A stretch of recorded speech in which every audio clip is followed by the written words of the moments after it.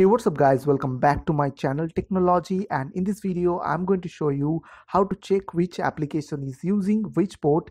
So I will show you the easiest way by which you can find which application is using which port in your system. So you just need to follow me and don't forget to subscribe my channel.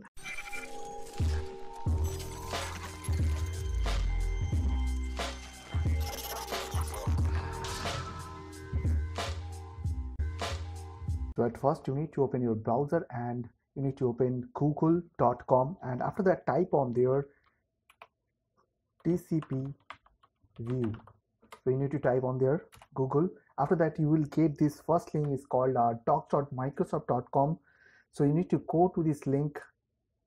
So don't worry with that, I will give you this link to my video description, and after that you need to click on this download TCP view.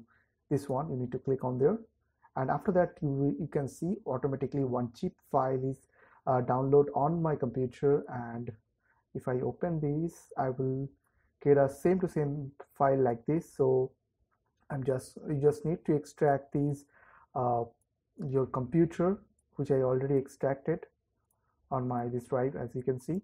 So here is my TCP view.exe file. So you need to open these TCP view.exe file on your computer, and after that click on yes, and now you will get your all the application on your right side. As you can see, here is my all those application, and here is the port list, all the port list. Here you can see the protocols, which is TCP or UDP, and here is the local port, as you can see.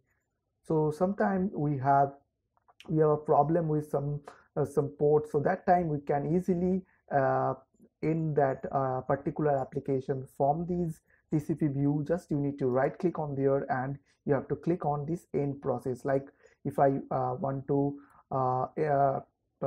end this steam.exe, then right click on there and click on this end process. So you have to click on end process. After that you can see all the steam.exe is automatically gone from this window.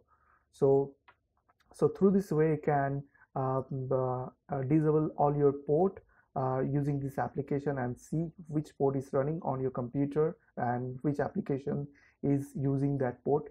So I hope this video will really helpful for you, and please don't forget to click on that subscribe button, like button and share button.